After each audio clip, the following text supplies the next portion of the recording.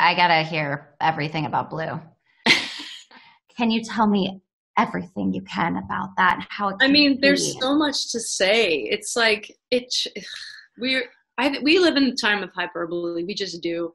But it changed my life. Like it honestly Oh, did. And I said I would do it, and I said I would do it, and I said I would do it, and then it came time to where I was actually supposed to learn that really hard music. And she's a very difficult singer, and also she's amazing, but she's highly critical, and I don't want to sing this album in front of her. And like, I don't know why I said I would do this, and I just got negative, like into a kind of a negative cycle. And then what you don't know about me is that I am utterly obsessed with Elton John.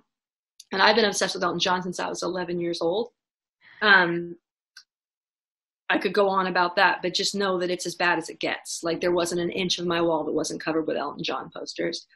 And we'd always kept in casual correspondence, which was always blowing my mind, of course, but he had never seen me sing anymore, wasn't going to come to anything.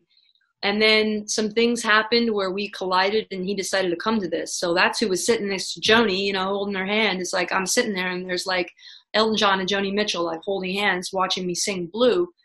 And I just imploded. I just crumbled. I was 9 years old leading up to it, but I was like praying and getting hypnotized and trying to get my sleep and trying to not convince myself I was sick.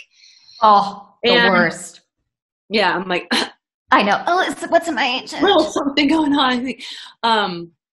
But when I got out there and I was like, I am on a lonely road and I am traveling, traveling, traveling, traveling. When that last traveling came out, I was just, I am fucking here. You're here. Get over it.